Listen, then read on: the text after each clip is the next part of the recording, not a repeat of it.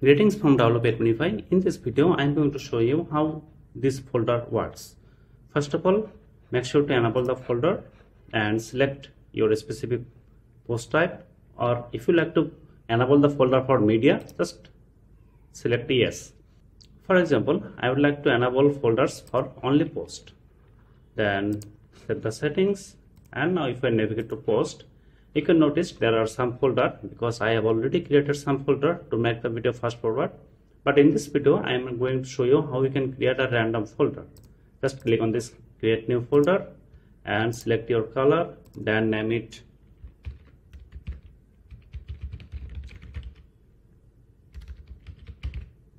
and save the folder. Now you can see there is the folder added. You can drag any item inside this folder. Just drag this one and okay, copy to folder. Now if I select this one, you can see only the post I have just dragged inside this folder. If I navigate to tutorial, then you will see tutorial folders, then documentation, and add-on, and WP Adminify. Not only this, but also you can create sub folder under your main folder. Just right click, new subfolder, choose your color, new subfolder, then set the settings, and here you can see the new subfolder. Now if I navigate to all and select hello world to new subworld, okay, move to folder.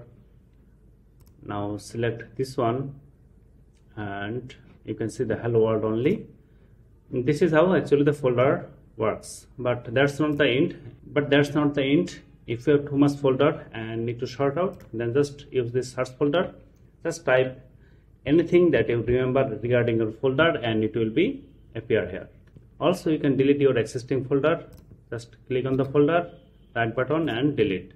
You can see a message called are you sure want to delete the selected folder?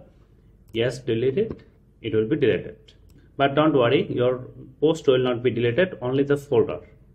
And that's all about how folder works for post type. Now let me show you how actually it looks on media.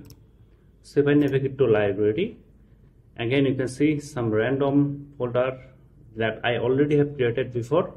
Just create new folder, new media, save the folder. You can just drag any item, move to folder. Now if I select this new media, you can see only the images inside this new media folder.